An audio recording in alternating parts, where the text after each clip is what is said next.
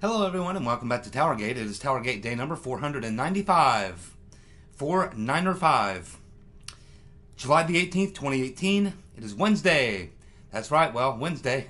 On Wednesday I take out the trash and I have chicken. Every Wednesday I take out the trash and I have chicken. Well, I'm still pretty angry. But not nearly as much as yesterday, but still pretty angry with what went down around the summit. But we have a few more items to cover from the summit. And then we'll move on from that, and hopefully for good. So we also learned that on the day of the summit, that a Russian national has been charged with conspiracy. This is the actual day of the summit. A Russian national has been charged with conspiracy. The DOJ has arrested Maria Butina on charges that she conspired to infiltrate the American political groups to influence U.S. politics. Now, this is coming. This comes the same day that of the summit, and of course, we know the day before the summit, they announced that they were indicting 12 Russian intel agents. Now, this woman, I read a story about her. She's a couple stories about her. She's kind of a young, redheaded-looking woman, and she doesn't look like a spy to me. Maybe she is. I don't know. I guess they'll have to present the evidence in court. But if it's like the rest of Uncle Bob's indictments, or DOJ indictments, I expect very little will come of it. Now, she is actually a U.S. person. She is in the U.S. So they don't have to, try to extradite her or anything like that. So, anyway, we will find out once the charges are brought against Maria Butina whether or not there is anything really to these charges. I read the evidence. They laid out some of the evidence. She's, connected to some people, giving information. She does give information, gets information here in the States. She passes information back to the Russians. But nothing that she's doing is like secret intel or anything like that. There's no secret information. She's not like a spy. She's just involved in politics, and she transfers information, which is open source information. There's no secrets that she's passing or intelligence secrets or anything like that. She's just involved in political activities. She is a Russian national, and she, is working for American firms or whatever. And but she still has connections to people back in Russia. So, I don't really know what the illegality is of what she is doing, but I guess they'll try to make that case in court. But I wouldn't be surprised at all if this is just another publicity stunt for Uncle Bob to try to justify his existence. That's what it looks like to me until I see anything different. And of course, one of the highlights, a couple highlights of the summit was a couple things that Putin said. And one of my favorite lines from Putin, which is something I've seen him do multiple times now, whenever he's asked about Trump-Russia collusion. So Putin was asked about it by a reporter, and he told the reporter that the collusion with the Trump campaign was utter nonsense. The exact same word he used when he was talking to Chris Ratboy Wallace on Fox News, when Ratboy tried to pin him into that corner, and that's exactly what Putin said to Chris Ratboy Wallace. He said that's basically nonsense, utter nonsense. Then, as he always does, he follows that up by saying, can you name a single fact that would definitely prove collusion? Which is what he's been saying since this whole thing started. He's saying, show us the evidence. And no one ever has. Of course, we have Clapper saying that Trump was aiding and abetting. Ha ha ha ha. Well, we're going to find out who was aiding and abetting Mr. Clapper. Unwittingly. Yeah, you were unwittingly aiding and abetting, I guess is what you're going to tell us, Mr. Clapper, for your traitorous activities. Of course, we even had Newt Gingrich, who, I'm not a big fan of Newt. Never was a big fan of Newt. He was okay there for a couple years when he was in the Congress, but he's a deep stater for the most part.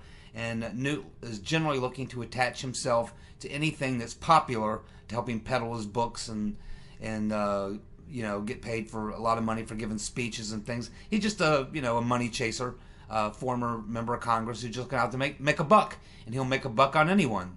If the anti-Trump position was the popular position, he'd be writing that position. But we have Newt coming out saying that Trump must correct, that it's the worst statement of his presidency, and to say he doesn't trust his own intelligence.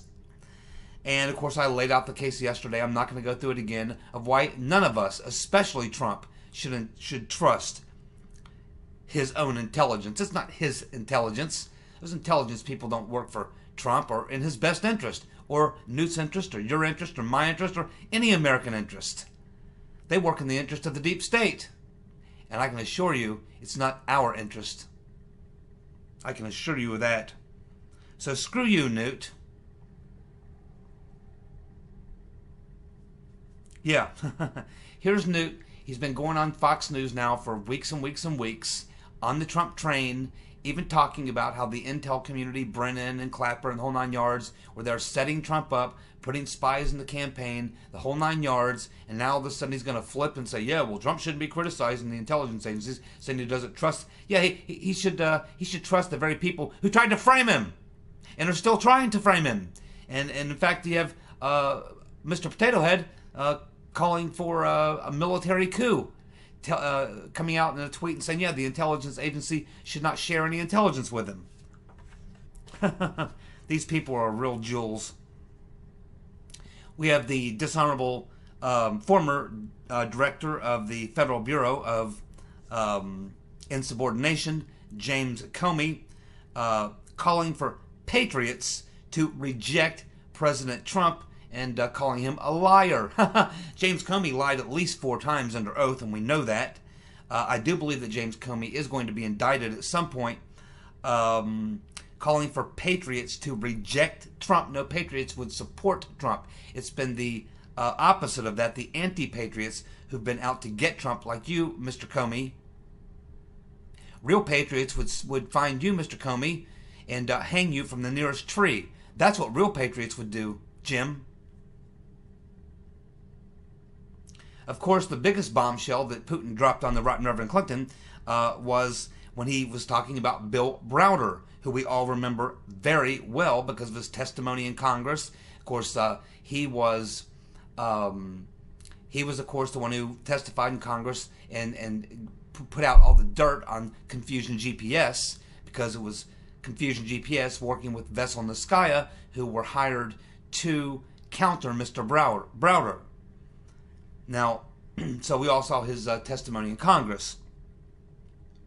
So Putin lays out that Mr. Browder sent $400 million to the Clinton campaign. Now, that's the word that Putin used, Clinton campaign. I think what he meant was the Clinton Foundation. I think he means that the Right Reverend Clinton laundered $400 million, helped Mr. Browder like she does many other people. Because that's what the Clinton Foundation is.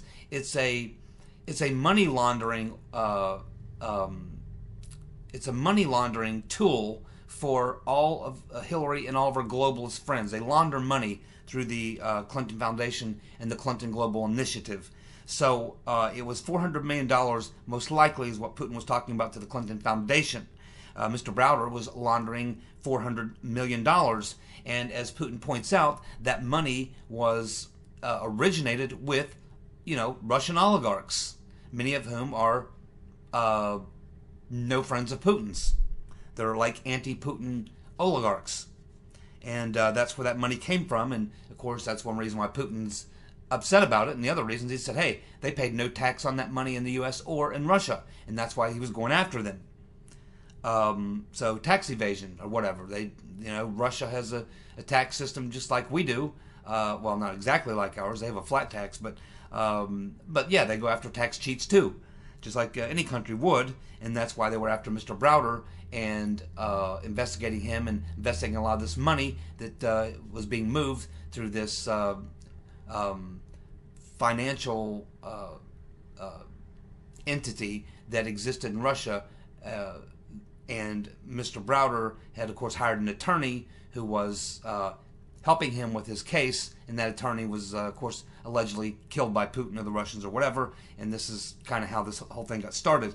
But, of course, we know that in that particular press conference, Putin, of course, made it public knowledge that he would be interested. He said, hey, we'll help Uncle Bob with his Russia investigation. He can talk to these 11 so-called spies that he says were involved. We'll cooperate with that. But we'd like some cooperation on the other end from the U.S. government on this stuff with Mr. Browder and the $400 million, which, oh, by the way, was all laundered through the Clinton Foundation.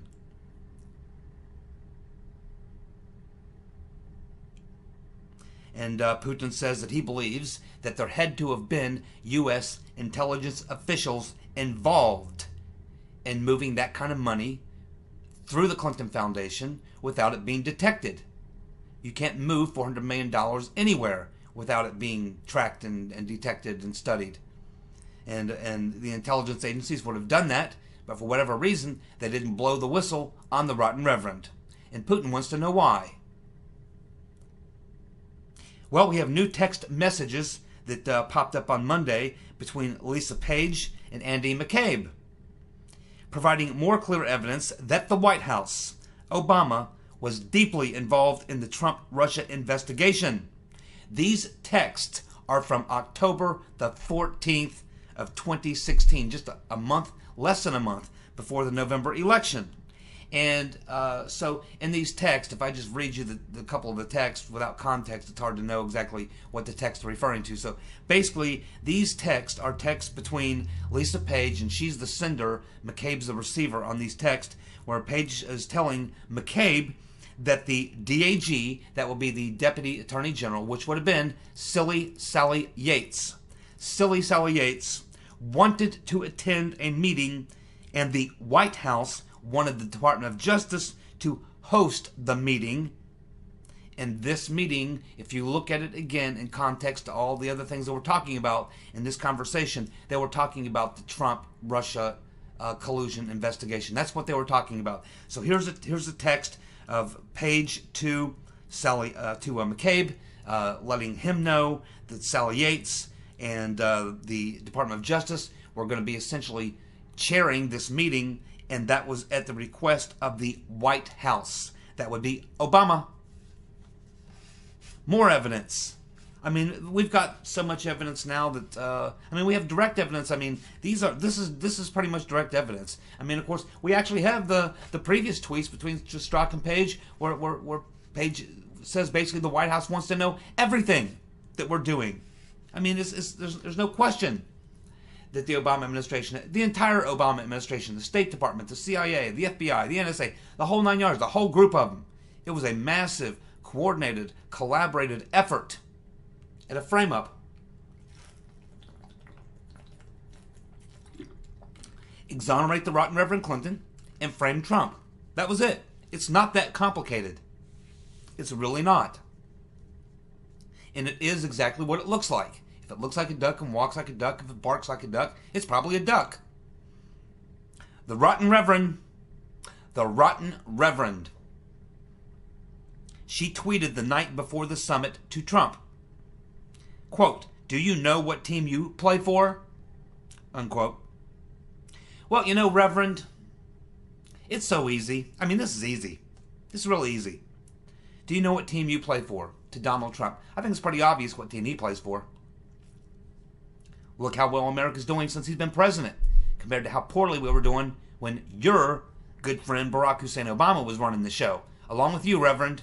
And how was the rest of the world doing under your leadership as Secretary of State, Reverend, with the chaos, the death and destruction going on in Syria, Egypt, green revolutions all over Europe and North Africa, all under your watch, Reverend.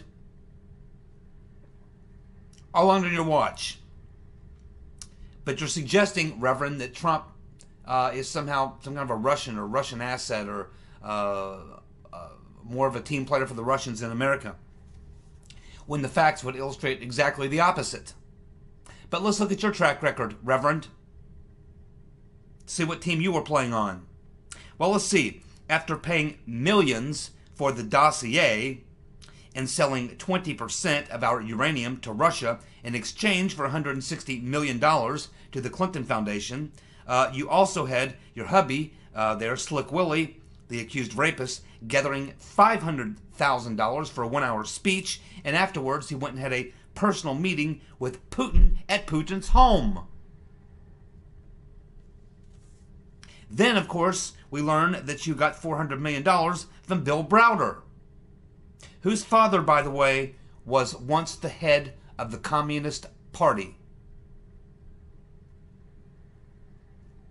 The Rotten Reverend. What team do you play for, Reverend? Of course, we had Paul Ryan slamming Trump. Why not? Why not? He's a traitor. I can't wait till Big Ears Eddie Munster Paul Ryan is gone. The fact that we got to suffer with this guy for another, what? Let's see. Oh, God, we got to get through August, September, October, November. Hopefully he'll leave right after the midterm. Hopefully he'll leave after the midterm. Republicans can vote for new leadership, and he'll leave after the midterm. If that son of a bitch sticks around until January or February, I'll be pissed. I wish he'd just leave now. He should just leave now. He does no good. He's doing more harm than good. He's not really even raising all that much money. For a speaker of the House usually is a guy who can go out and raise unlimited money. It's just how much time have you got? But he's not out really trying to raise a lot of money for the party. He's not leading anything. He doesn't really have any agenda. He's not trying to nationalize the effort across the country. He's not taking advantage of the massive weaknesses of the Democrats. He's just horrible. I mean, from Eric Cantor, or would have been Eric Cantor, to him, Boehner. I mean, they've really got to think long and hard and be very careful about who they elect as speaker this next time around. Jim Jordan would be fantastic. If we had Jim Jordan, those documents and those witnesses and this entire Spygate thing might already have been unraveled. It might be over. These people might already be, facing indictments with the special counsel, a special prosecutor, whatever. This might already all be going down. It's Paul Ryan, primarily, dragging his feet. And he never comes out and really takes any... He's just not a very good leader. I mean, he's in his number one leadership position. He's just a poor leader. He's done nothing. Just wish he would go. Go already.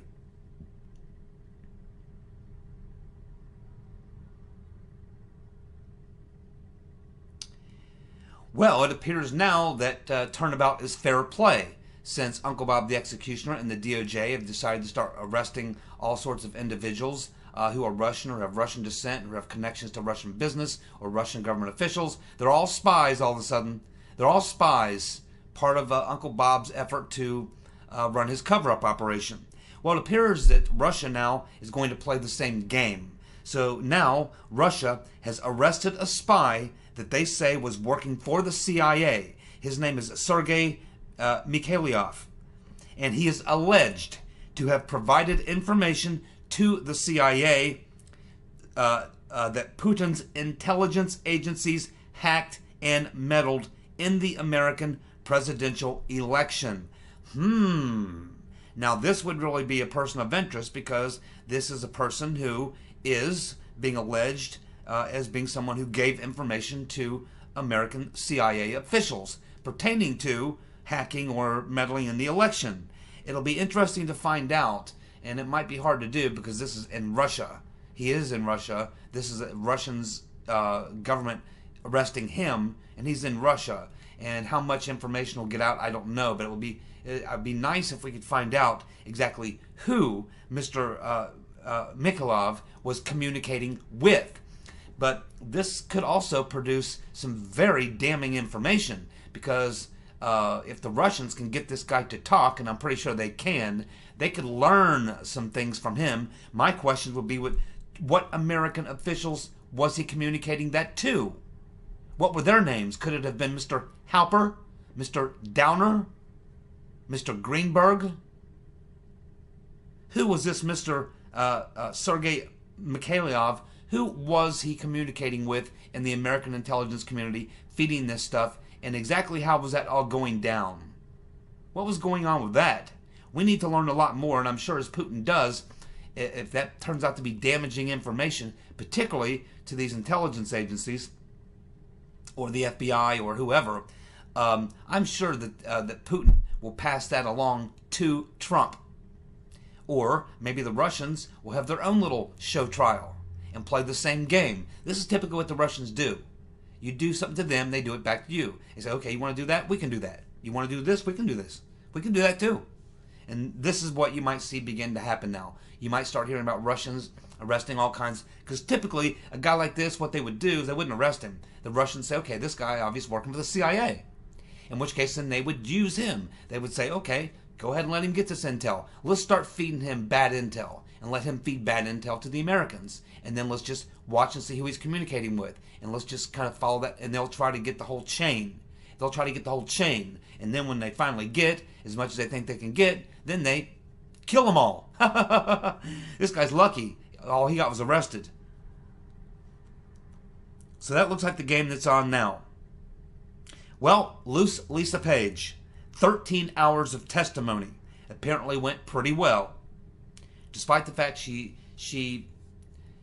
does admit to being a Trump hater and the whole 9 yards, but there are some things we are learning. They're not talking much about it, but we have gotten some details, so I'm going to go through some of these things. They're kind of scattered about here in my notes, but we'll get through them. So 13 hours of testimony apparently went pretty well, according to most of the Republicans who were there questioning. And we'll get back to some more of that in a minute, more details. But in the meantime, we have a brand new mayor out in San Francisco, because Mr. Newsom, Gavin Newsom, is of course running for governor, and so he's was the two-term mayor of San Francisco, and practically contributed greatly to destroying that city. So now they have a new mayor, and I believe it's a female, and I believe her name is London Breed. London, B-R-E-E-D, London Breed.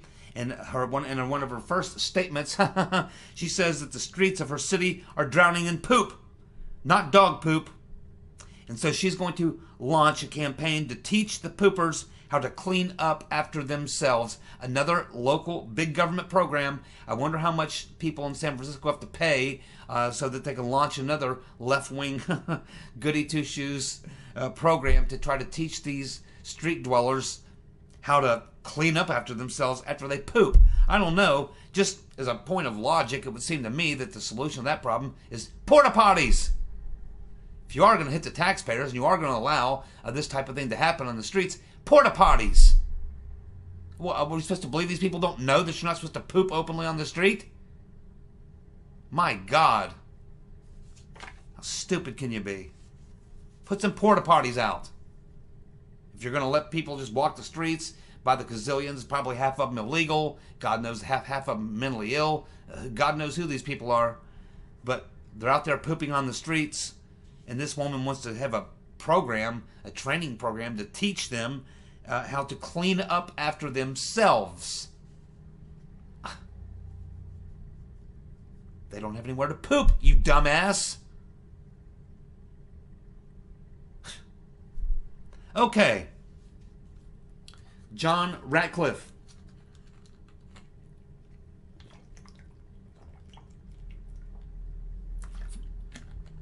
Very shrewd individual, former U.S. prosecutor,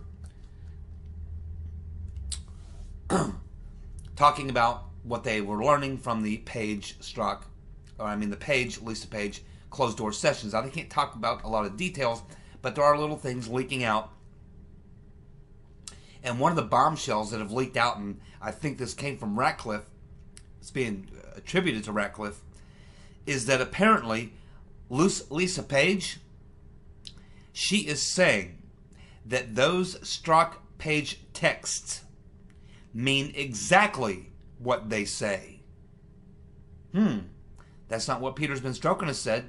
He said, oh, don't take those texts literally. They're just, the type of things people do on social media. Didn't actually affect my job. Didn't actually bias me or any way. Shouldn't even pay any attention to that stuff. Just nonsense. Don't pay any attention to it. Didn't mean what it said. But Lisa Page is telling a totally different story. She is saying, no. Those texts meant exactly what they say. And of course, she's even suggesting that, there was real bias within the FBI and DOJ. There was real bias. They really did hate Trump and wanted to take out Trump and wanted to save Hillary from the Hooskow. Let's keep in mind, Peter's been stroking us was under oath. Under oath. I would not be surprised after they go through Lisa Page's testimony, and of course they'll get a lot more names of people they want to talk to as a result of that. They'll interview a lot more witnesses, and I would not be surprised in the next couple of weeks, maybe months, at some point here very soon, that I would not be surprised to see Peter's been stroking us charged with contempt of Congress, lying to Congress. Lying to Congress, you can get a little legal action, a little criminal action, a little jail action, a little fine action out of that sort of thing. Lying to Congress under oath. That appears to be what he was doing. And Lisa Page, because they both can't be telling it straight, Peter's been stroking us saying, "Oh, that you shouldn't take that seriously. I really didn't mean all that stuff. I was just saying crazy stuff because that's what people do on social media." And Lisa Page is saying, "No. We meant everything we said. We really did hate Trump. Still hate Trump. And so did everybody else. Just as you're reading there in the text, it looks like a duck. It walks like a duck. It barks like a duck. It's a duck." That's what Lisa Page is saying. Uh-oh, more bad news for the rotten reverend. There's a new Rasmussen poll out. In this Rasmussen poll, we learned that 73% of Democrats want a different nominee in 2020. 73% of Democrats want a different nominee in 2020. Only 16% want a candidate that has already run. I think they're talking about the rotten reverend. 58% of all voters polled believe that the rotten Reverend Clinton is bad for the party. 39% of Dems think that the rotten Reverend Clinton is bad for the party. And 63% of independents think the rotten Reverend Clinton is bad for the Democrats. So if you have 58% of all voters think the rotten Reverend is bad for the party, 39% of Democrats think she's bad for the party, and 63% of independents think the rotten Reverend Clinton's bad for the Democrats, you would think that the rotten Reverend Clinton would see those polls, and there'll be other polls that reflect the same, and that she would decide, well, I guess I better not run. They really don't want me. Wrong. Absolutely wrong. Nobody wanted her in 2016. They didn't want her in 2012 or 2008 either. That's why she lost to Barack Obama and would lose to anybody, including Pat Paulson. But the rotten Reverend Clinton, what you have to understand is she knows this. She knows we hate her. She knows you hate her, and I hate her, and all those Dems hate her. She knows it. She knows she's not popular. She knows exactly what people think about her. She doesn't care. These elitists, I mean, they look at us like peasants. They really don't care.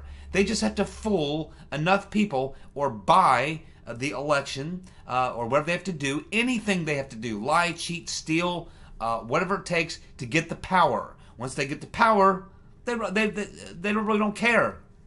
They really don't care. She don't care about any Americans. Not Democrats, not independents, not Republicans, not left-wingers, not women, not children. She cares about nothing. The only thing the rotten reverend cares about is her power. Her power. That's all she cares about.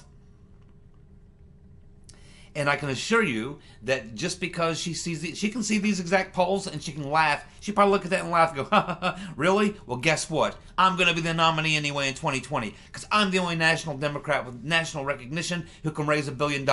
So take that. Is Elizabeth Warren going to raise $1 billion? Nope. Is Uncle Joe going to raise $1 billion? Nope. Besides, he's backing the communist, Cortez. So, what, Bernie? No, we came up with a new rule that'll keep Bernie out. So, basically, the rotten Reverend Clinton, she just holds these people, including her own, what would be, these people she's talking to, these Democrat voters that she talks to in these women's groups and all those, she holds those people in disdain. She hates them people as much as she does us. I mean, as far as she calls us deplorables, but to her, all the people are deplorable. They're all peasants. They're just, the ones who buy into her lies. She is able to fool, and the people she can't fool, she just gives them the bird. I mean, but this is not going to stop the rotten reverend.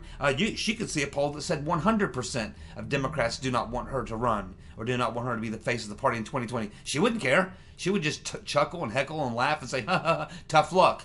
I've got $1 billion. In fact, next time I'll have $2 billion. I'll make sure of that, and I'll cheat whoever tries to get my way. If Elizabeth Warren tries to get my way, I'll run over her. I don't care. Go ahead and throw any Democrats you want in there. I'll run over every damn one of them. And if that doesn't work, I'll stick my boys on them, and they'll be pushing up daisies. Don't get between me and my power. She doesn't care what Democratic voters want or anybody else wants. The rotten Reverend Clinton's going after that power. And trust me, she will never stop going after it until the day she dies. Till the day she dies. We are also learning from Lisa Page, and I think this may have come from either Matt Gaetz or Louis Gohmert, one of the two. And this is actually bombshell stuff right here. If this is actually true, this is just kind of one of them leak things. But if this turns out to be true, yeah. So here it is. Apparently, they're learning from Lisa Page that the FBI hierarchy, meaning Priestep, Dishonorable James Comey, Andy McCabe, Peter's been stroking us, among others, covered up that China backed assets, hacked the rotten Reverend Clinton's private email server, and have got over 30,000 emails. And that FBI bosses knew all about this breach into the rotten Reverend Clinton's private server, and they covered it up. Not the Russians, China. Apparently, according to Lisa Page, what's being leaked about her testimony behind closed doors is that the entire FBI hierarchy, Priestep, Comey, McCabe, Ben Strokinus, and others in the top tier of the FBI and DOJ are covering up what they knew, what they learned about China-backed assets, hacking the rotten Reverend Clinton's private server, and getting at least 30,000 emails from her server, including classified information, SAP programs. They're all on that server. And that the FBI bosses all the way up to the top knew all about it and before the election, and kept it quiet, covered it up. If that can be proven true, if that turns out to be true, if in fact that is true, then yeah, that's going to require a special counsel and an entire investigation just into that. And that will lead you everywhere. Again, her testimony could be very, very dangerous, very damaging. But you got to remember that she's not probably able to come completely clean, because she would implicate herself in a lot of things. And so she's probably, my guess is what she's doing is buttering things up a bit to feel this thing out, because she is a pretty smart woman. She's obviously was a top DOJ lawyer assigned to the FBI. She's obviously pretty smart, pretty good lawyer to be in that position. She's certainly smart enough to know, and she knows the truth. Okay, so she knows that eventually this thing will unravel, and she will ultimately find herself possibly facing criminal liability. And she knows that the FBI and the DOJ have already signaled to her that they're not going to have her back. They're going to cover Peter's been Strokinus, James Comey, the intelligence community, and everybody else. But they're not going to be covering her back. They've already made that perfectly clear to her, that she is the one that they were going to scapegoat. Now, with all that in mind, I want to put out a poll question. I don't really do this very often, but I'm going to do it tonight. So what I want to do is ask each and every one of you, it's a simple yes or no question, the following, and just see how many of you in the comment section will answer this question. Just give me your thoughts on it, just your opinion. It can be just a yes or a no, or if you want to elaborate, that's fine too, as to why you think this. But I want to know from all of you in the comment section, if you would, your yes or no answer to the following question. Will Lisa Page seek an immunity deal? Will Lisa Page seek an immunity deal? And what I will be talking about is, as these things move further and it looks like it could go into a special counsel or maybe criminal referrals and things like that, will she begin to feel the heat and decide it's just time to come clean and become the John Dean of Spygate? So the question, will Lisa Page seek an immunity deal to protect her from prosecution? I'll check the comments for your answers. Thanks so much for tuning in. Bye.